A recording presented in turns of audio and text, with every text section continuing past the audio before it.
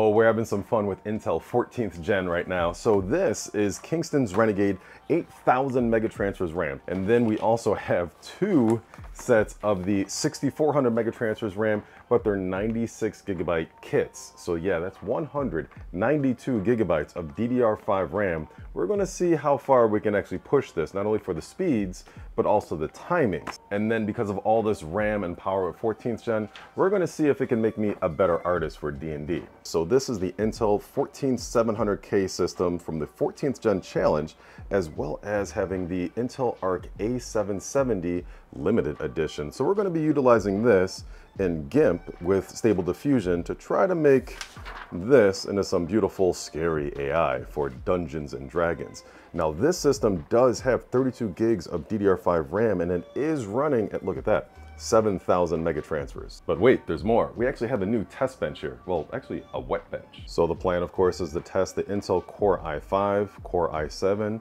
and of course the Core i9 14900K on the Gigabyte Z790 Aorus Master Wi-Fi 7 motherboard. So stay tuned for all the fun. We're gonna do this as a production, as well as do some gaming, and then of course the overclocking. The overclocking, I'm hoping not to hit this too often. Hey, I tried.